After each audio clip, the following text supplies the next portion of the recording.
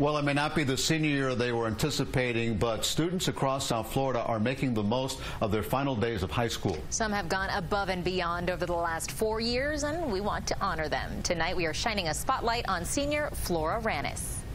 Someday, I'll have a daughter. Flora Ranis is no stranger to the spotlight. As co-president of the National English Honor Society at American Heritage School in Plantation, she organized open mic nights and literary discussions. But that's not all. I was the vice president as well as the president of the National Honor Society, and through that club we were able to do multiple things. I organized over 5 restaurant fundraisers, which we raised money for a peer of mine who's actually battling pancreatic cancer right now, and so basically trying to make a difference through that club. She served as an advocate for Teen Court of Broward County and volunteered with the Boys and Girls Club, logging more than 800 service hours as an underclassman.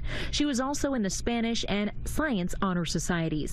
Flora received the Outstanding Student Award in her senior year for her great grades and commitment to her community. To me, I feel like it's not important just, grades and things like that, but taking what I learned in the classroom and then expanding that into the community. And so like in my AISF class, learning about global warming and then seeing how can I affect that, in the community, more than just studying for a test, how can I make a difference with this knowledge? And while wrapping up her high school experience from home wasn't part of the plan, Flora prefers to look at the bright side. It was always like the rainbow after the storm, and I think we kind of came together as class of 2020, and I feel like my friends and I kind of bonded over that, and I almost feel like our class is now stronger and more unified than ever. So I think there is that positive to it, which is really enjoyable to see.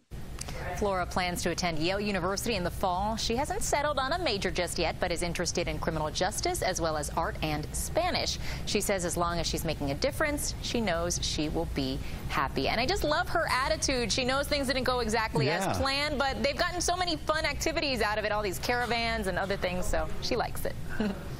You know what's great? She's been involved in so much in her high school years. She could go in any direction, and she is going to achieve so much. It's unlimited.